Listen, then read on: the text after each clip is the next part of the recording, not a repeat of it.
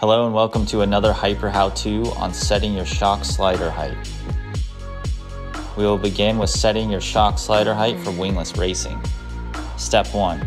Have shock connected to bottom of front axle and fully extended. Next, with shock fully extended, take your travel indicator and set a 1/2 inch gap from body of shock.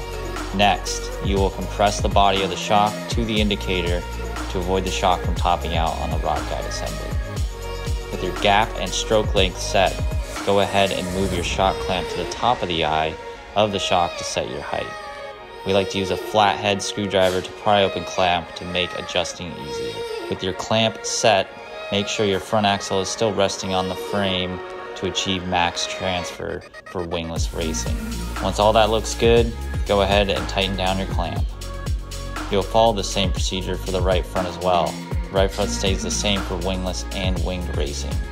Setting shock clamp height for winged is just for the left front. With your cart ride height, measure the left front from the ground to the bottom of the frame rail.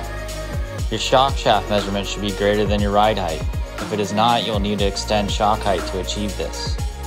We use adjustable shock clamps in the front of our cars because all the shock manufacturers vary in overall body length. Something new for 2022 is our threaded shock cap. They hold the clamp on in case the clamp comes loose.